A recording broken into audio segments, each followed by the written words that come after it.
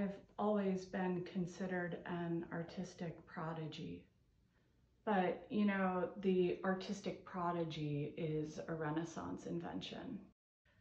I prefer the Greco-Roman belief that creativity is an outside force and the artist is the medium. It prevents narcissism. It explains the utter maddening capriciousness of the creative process. It's done. Sometimes it does feel entirely paranormal being so talented. My greatest influences are all men.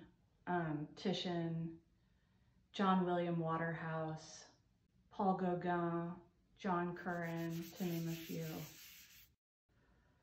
I've heard that painting is dead and that representational work has no place in the contemporary art world, but I disagree.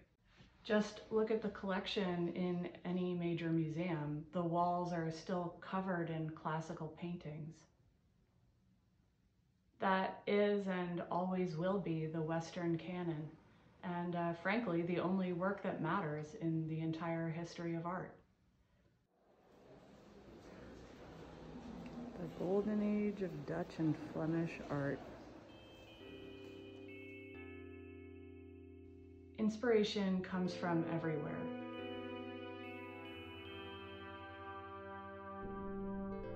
I can't conjure ideas. Ideas need to come to me.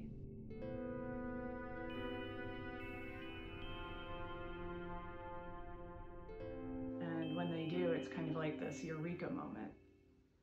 I've recently been working in 3D. Actually, the first time that I used the pottery wheel, I made a form that was almost exactly the same shape as the most expensive piece of ceramic ever sold at auction. One of the greatest mysteries, though, is how Asian exports from the 15th and 16th century were so white. My solution was to use an opaque white tin glaze to recreate the look. Since Asian exports are so valuable, I figured why not adopt this cultural tradition from the East and make it my own and profit from it. That brought me to the question, what gives an object inflated monetary value in our society? It's branding.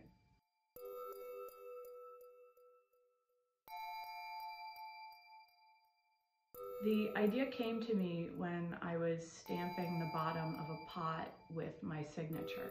I wondered, why am I concealing my artistic identity and my brand where it's out of sight?